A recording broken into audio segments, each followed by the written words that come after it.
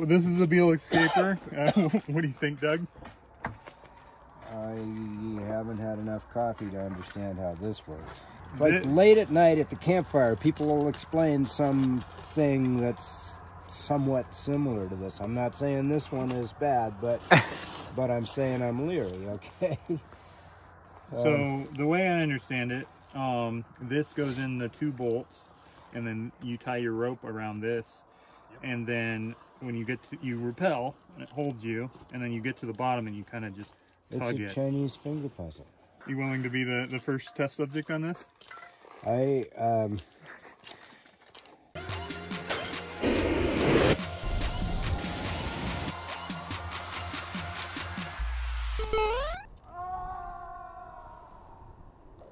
So you guys request something enough, we'll actually do it. I have a Beal escaper in my hand. We're going to rappel with it before testing it, which seems backwards, but I don't know. They say it's safe. But we'll actually go into how it works, make sure it works, and then we'll go magically teleport to the lab and slow pull test it, and ideally drop test it if we have the drop tower, and find out what the limits of this thing is, because it's kind of terrifying. Let's have Bobby explain the amazing graphics they give us. And I actually was thinking we should just make the entire bolting Bible like they make their image infographs and just eliminate the words, since that's apparently how people learn how to climb. Yeah, Bobby, show us how to do it. So you would thread it through your anchor point, and then, so we'll say our anchor point's up here. Do we want to make Mike the anchor point? Mike, anchor point, anchor point, assemble. Yeah, so Mike's a ring up there, arrow here, thread it through, much like the finger traps I played with as a kid. It has a nice taper here, which makes it easy to thread, kind of like a, what do you call it when you're splicing? A fib? Splicing tool. Fid. Yeah. Fid. I assume you want to do this right and not miss one of the... Yeah, so I think we got them all there. And then there's these 2 that... Even with arrows. Extra arrows. Wow, there. In case you forget which direction you're going. Yeah. And then we pull it through, I assume to that black mark. Let's see. Oh, yeah. That would make sense. In the pictographs, it doesn't show the black mark. But once you have it threaded through like that, you tie in an overhand, because that's always the knot that I use. Overhand follow through. Okay, so this, you don't actually clip a carabiner to it. I don't see any reason not to, but it's a carabiner that you don't need. You can just tie a rope to. Gotcha. Yeah. Okay. And we're not concerned about the abrasion because it won't be moving very much. Yeah, touching rope is fine. Ropes rubbing over ropes is bad. And then you rappel, and then you make sure you have this random carabiner up high in your way. And then at the bottom, you tug and release 8 times. We're gonna count. We're gonna count. And then it's not really a step that you have to do. Well, I guess you can stand there and watch it come down. Let's see if we can like get it started moving. So our black mark's here. Okay. Here, might be a static point without. Yeah, see the black point's terrifying. Moving. What if I rappel all jerky? Should I try that? You're welcome to. The cliff's not very tall. How far did you fall? Further than you. Further than this. Okay, well then I should be fine. Couple thoughts is I think I paid quite a bit of money for a 1 meter long rope. However, this has, like we said, this stiff ending that's tapered, so it's nice and easy to fit through. This thing's padded. That thing goes around. Little arrows. This is all stitched. There's a stitching right here, so you can actually, it stays in the shape it's supposed to. This little padding sleeve takes care of this bungee that has, I think, a double fisherman here, and it covers that. There's just so many features, and it's even padded right there. Not pad, that's actually an additional loop. So, and this thing looks super complicated to make. And then the way they stitch the Dyneema knot sling to the rope, that's just super complicated. Like, that looks like a pain to make if you were to try to make it on your own. I wish the middle mark on my rope was that clear. Hey, let's have a tug of war. No, I'm sitting down. You're sit down. Let's have a tug of war safely near a cliff edge. So if I win, do I lose? Yeah, exactly. Okay, so I want to know something. This is Ryan and Mike rated. Keep going. Whoa. Just that last one. I was like wondering how many of these you had to have. It's interesting that it didn't hold anything. But if you miss that one, I mean, that's why they have arrows, I guess. Okay. Oh. Yeah, so... Oh, yeah. This is key. If I pull here, whoa, it slides. But if I'm engaging... the other side. So essentially, if I pull on this, I can just yank it through. Yeah. So it really needs to be able to, like, if there's something hanging up or, like, not allowing it to slide. Whoa. So there's, like, two quick links over there. And if you actually do, like, the whole anchor instead of just one bolt, you could be putting... maybe more. Too much force on this side. That I could test before I actually depend my arm for. Yeah. When you hold this point, 50% is on this side and 50% on this side, which is enough apparently. And then this bungee cord allows the slippage. Wow, that's... yeah, exactly. So only hang on to that side. I'm curious how bad you can screw this up and not die. Okay. Now do like normal 50%. Okay. Okay. I think it's all in how we pulled the rope earlier. Yeah, 100%. Making me feel better. I'm not procrastinating because I don't want to rappel on this. Okay, okay. Let's keep going. How many wraps does it take to get to the center of your Tootsie Pop? All right. All right, I'm a believer. That might just slide out with under very little tension at that point.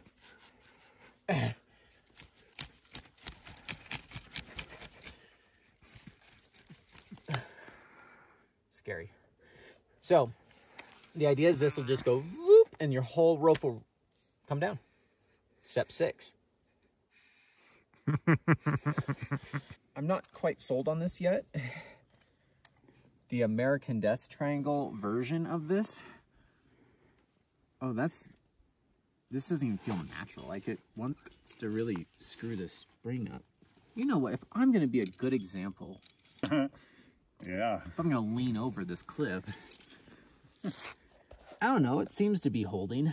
What should I do, guys? How's that look?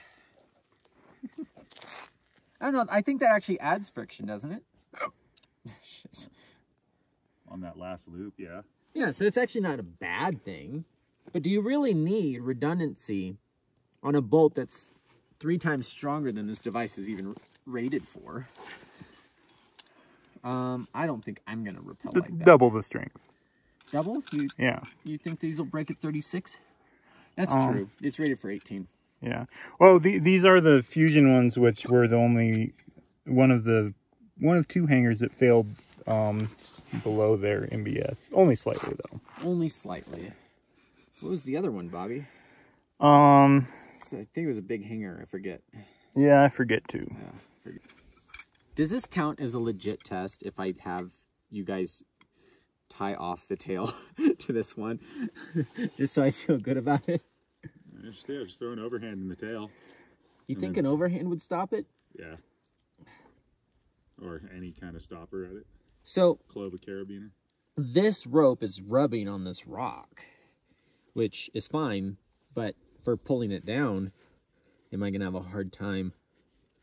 It's moving. Nope, it's moving. Wow. I hope I rappel very steadily and even.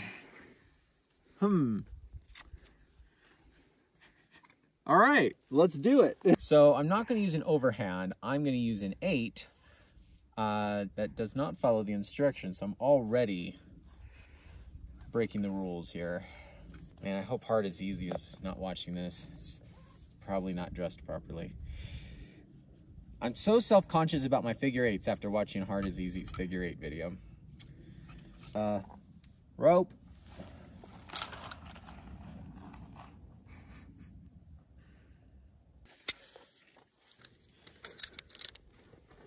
Oh, it moves.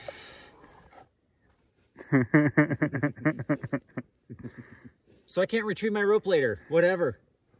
At least I was safe. So I'm curious if tying my shoe will start to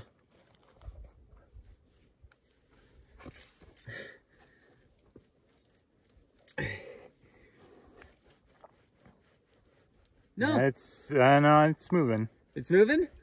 No, yeah, I mean slightly. Oh, that's actually, it doesn't have a full spring action. That's why you gotta let it go hella quick. So I'd have to go up that high to make that move. So if I was rappelling and standing on ledges as I went down, like a low angle thing, this would be super sketchy. Yeah, steeper the better. You guys gonna judge me if I leave this in here? I honestly think this would slip. It might. I mean, it'll provide enough to stop it going through at the forces you're putting on it. When you don't know knots, tie a lot. That's it. Oh my God. So the problem is I have to completely unweight it to get my carabiner. So I'm just gonna, you know what? What if I just keep tension there? Oh. Butt puckering.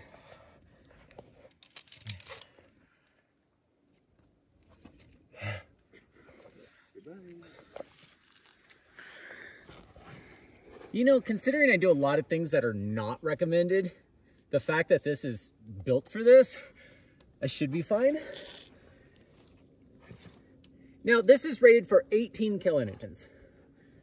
What's ironic is, I don't think this rope in a single strand would break at 18 kilonewtons.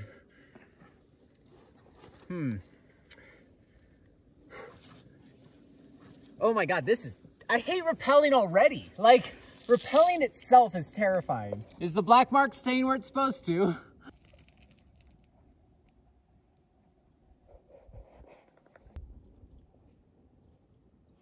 So Ryan has made it to the ground. You can see him way down there. And he is now going to try to release this Beal escaper. But first, we're going to untie his chicken knot here.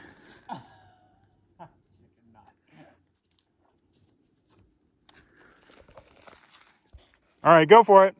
So I'm not on the ground. I'm really close to it.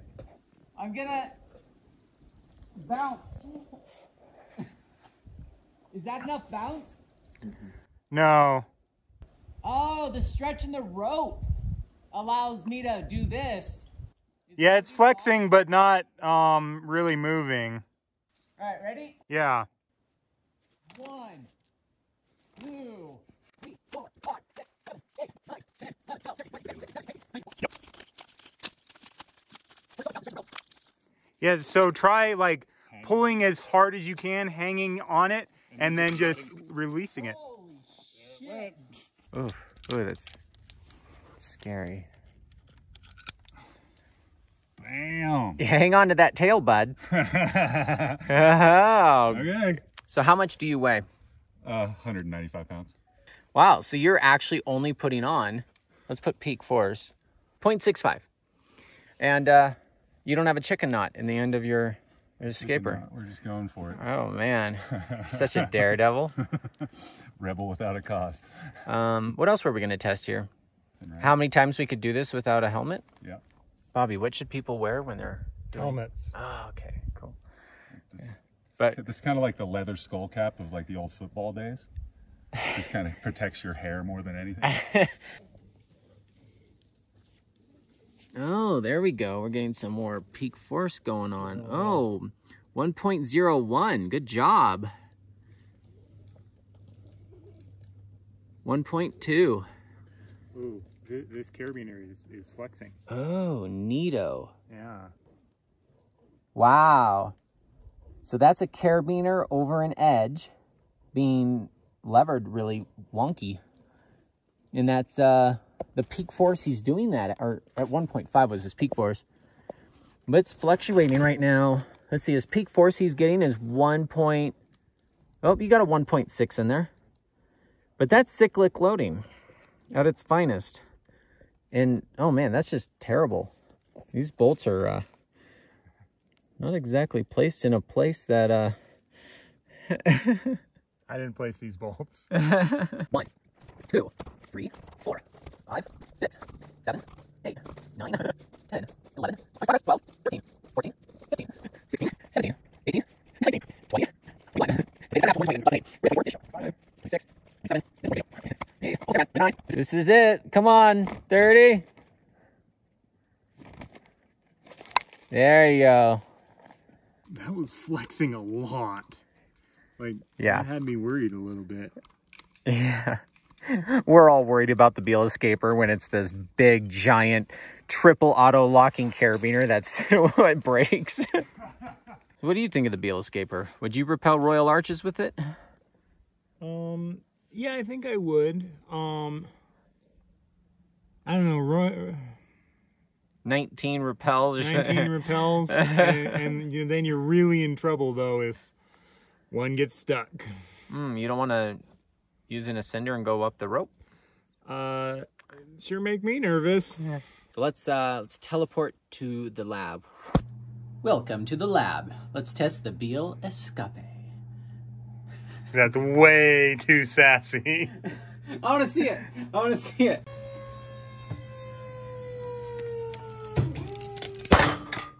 Oh my gosh, that broke. I thought it was going to slip. That's why I stood next to it. Okay, I am thoroughly impressed. Isn't this Dyneema? Yeah. I thought it'd be slipperier. What are your thoughts, Bobby? I think it's interesting that this broke at pretty much exactly what a sling would break at, a Dyneema sling, 22 kilonewtons. That's true. If only I had a way to drop test this. Actually, just because the drop tower is half up doesn't mean I have a way to drop test this yet. We don't have our dummies, a place for anything to land, or a way to hoist anything heavy enough up to break this. So that has nothing to do with the fact that I want to keep this one now that I actually like the product. I will sacrifice this if you guys want me to do something different that I didn't think about in a different video, and I'll try not to milk that one to be a 30-minute video. So let me know if you like this. You guys have been asking for a long time. Thanks for watching the end. Subscribe, and I'll see you next time.